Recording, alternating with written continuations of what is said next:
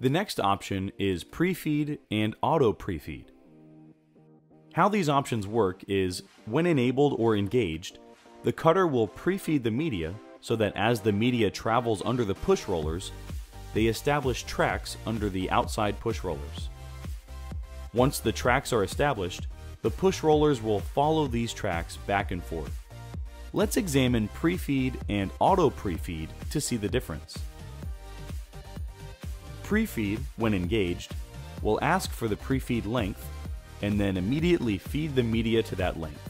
Auto pre-feed, on the other hand, when enabled, will ask for the pre-feed length but will not pre-feed the media until a job has been sent from the computer. Let's demonstrate pre-feed and press the pause menu key and then the 4 key for media.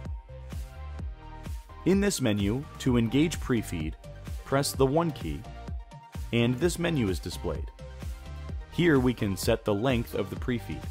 When enter is pressed, the media starts moving slowly forward.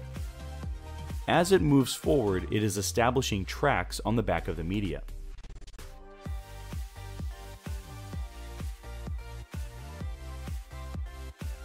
Then once the media is retracted, a job or jobs can be sent to the cutter. Let's see how auto pre-feed works when enabled. Let's press the 2 key. Press the 1 key, and then the 1 key again to enable the auto pre-feed. We can then set the length of the pre-feed by pressing the 2 key, and then setting the length.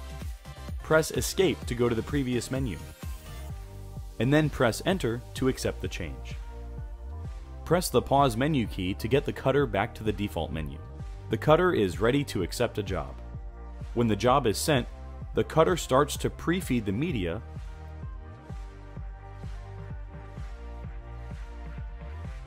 and once it is finished, we'll then cut the job.